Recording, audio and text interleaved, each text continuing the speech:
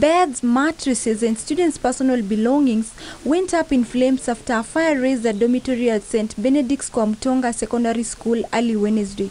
The school principal Michael Thiba assures students and parents that investigations into the incident have begun. The incidents occurred when the students were away and none of the students was injured.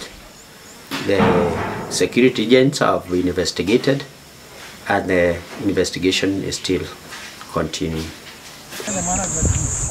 Elsewhere, dozens of families have fled their ancestral homes in Endau location, Kitui East, in fear of attacks after armed camel herders allegedly invaded their farmlands. The families who now live as internally displaced persons in neighboring Kinai village fear further reprisals from the herdsmen invasion. Meanwhile, a section of parents from Baringo whose children were discontinued from Teachers Training College early this month for not meeting the minimum entry grade to the P1 certificate course have petitioned the government to expedite refund of all fees paid. 3,265 trainee teachers were affected by the directive. Uliona watoto 46 wakishika visanduku vyao wakitembea kwa mabarabara wakihuzunika sana. And the county government of Busia has received an additional 100 million shillings grant from the Canadian government for upgrading infrastructure in the region.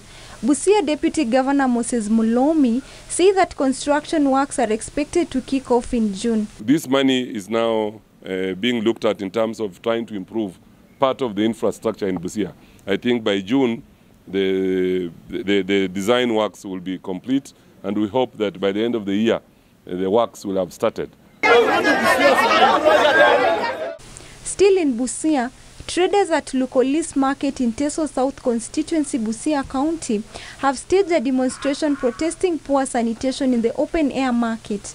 The locals claim that drainage and sanitation remains poor, yet the county government subjects them to heavy taxes. Finally, calls for justice dominated the burial of baby Ethan Jr. Mwendo at Sakini village in Mukai in Makueni County. 7-month-old Ethan, who is the son of KBC Machakos-based journalist Jonathan Mutiso Mwendo, died a week ago after being injected with an overdose of morphine at Shalom Community Hospital. Ethan, tunajua kupumzika kwako kutaweza leta haki na usawa kwa jamii zingine. Na hata kwa taifa letu la Kenya. Ni ngumu kukubali, lakini tushakubali. Opicho Jael for Channel 1 News.